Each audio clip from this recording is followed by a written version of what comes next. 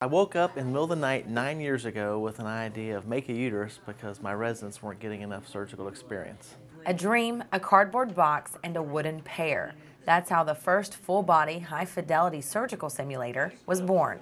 Known as Chloe, the simulator is an anatomically correct replica of a human woman created to train medical students. So she can do important things such as drills in the operating room that can't be done with real patients. Not only looking real on the outside, inside, Chloe has a circulatory system complete with lung sounds and a heartbeat. Chloe is so realistic, with one wrong snip, she even bleeds. Though Chloe's not quite human, she provides comfort, courage, and confidence.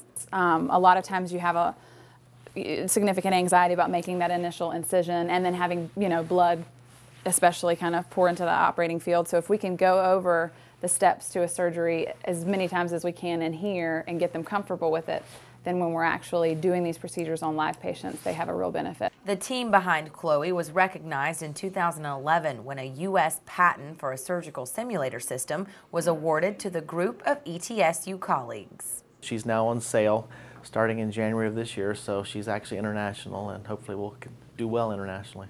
It only seems appropriate to call Chloe Dr. Olson's baby, and he is already proud of her. The most exciting part is that there are people out there that I will never meet whose lives may be saved because of what we did here.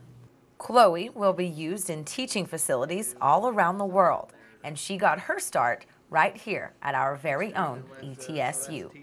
In Johnson City, Ashton Bishop, 19 News.